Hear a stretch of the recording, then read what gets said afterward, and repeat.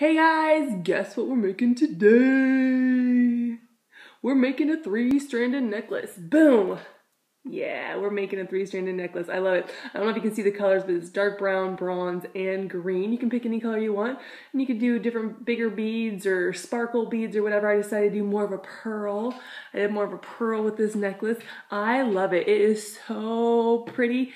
It takes time. It's a little tedious because you have to string all those beads, but other than that, it's pretty simple. So let's get started.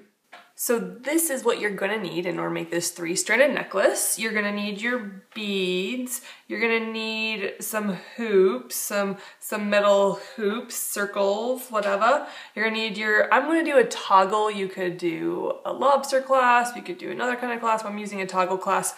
You're gonna need actually 4 split rings, chain, wire, your wire to string your beads on.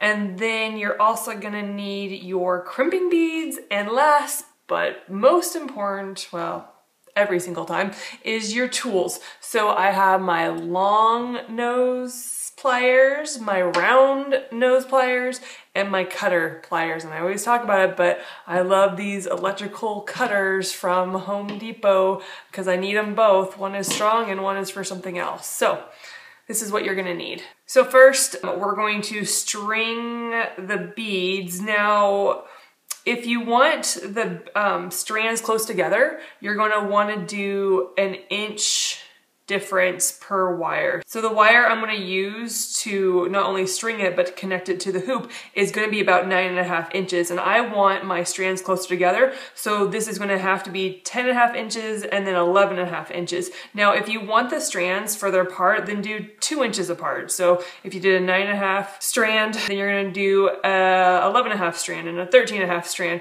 So just play around with it and see what you want, but for this particular necklace, I want these strands close together where they're almost touching when I have it on me. I'm gonna string my shorter strand first. That's almost like a tongue twister. So I have strung my beads, and I did not cut it because I do not like to cut it beforehand, because if I cut it too short, then I've wasted time stringing it, I have to redo it, or if I cut it too long, I've wasted wire. I like to save as much as possible. So what you're gonna do after you string it, you're gonna put a crimping bead on, then you're going to take your hoop and you're going to wrap your wire around, leaving your crimping bead closest to the bead side.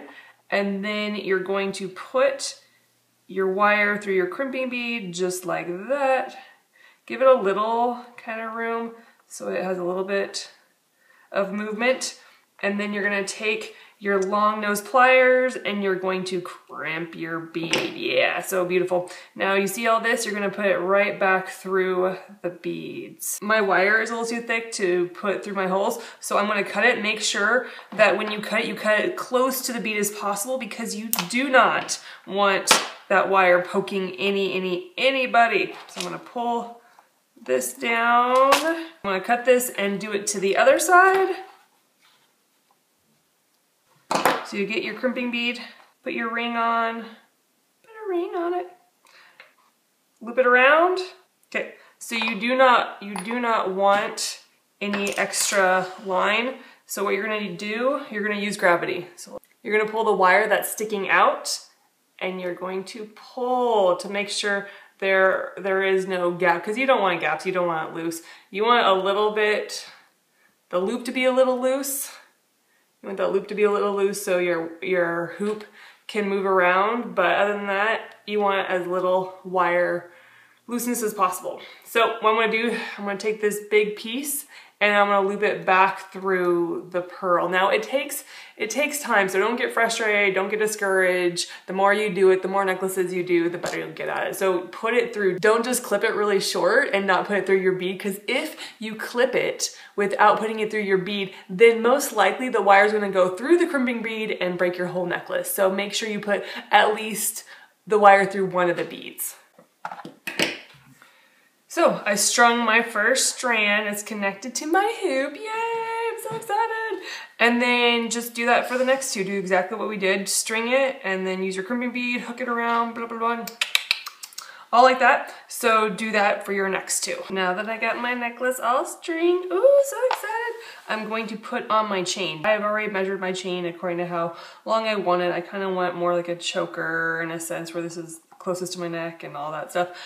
You could actually cut the chain in half first, but I like to put my chain on and then cut it in half. So you're gonna take one of your split rings, get both your round nose and your long nose pliers, pull it apart, put your chain through the hoop, put your split ring through your big old ring thingy, and then put it together. Make sure there's no gap, because you don't want the chain coming out. And so I always overlap my wire on my split ring so there is no gap. Make it really tight.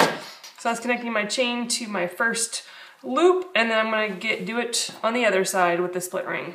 And there you go. So, it's coming together. We're almost there. I'm gonna take my chain and fold it in half, and that is where I'm gonna cut it. So get my chain, fold it in half, and then cut it.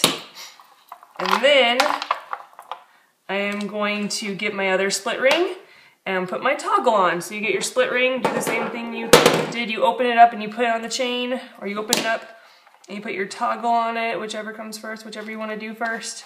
And then you put your chain on, put it together. Again, make sure there's no gaps. No gaps. Gaps are bad. Gaps are really bad. Gaps are a jeweler's nightmare. Look at that. First toggle on. We're gonna do the same thing on the other side with the other toggle. And there you have your necklace. Would you looky there, looky, your 3-stranded necklace. I got my dark brown, my bronze, and my green to match the shirt. Isn't it so cute? Love it, love it. Yes, I do. Yes, I do. I really love it. How about you? How about you? Okay, anyway, so I hope you enjoyed the video. It takes a little time to string each bead, but man, it's worth it in the end. It's so worth it. So I hope you enjoyed that. That's all I got. I do videos twice a week, so if you want to subscribe, click right here. And if you want to see more of my videos, right here and right here. If not, thumbs up. Share, like, do your thing, whatever. Thumbs up and share is the same thing. Anyway, all right. I love you guys. I'll talk to you later. Bye.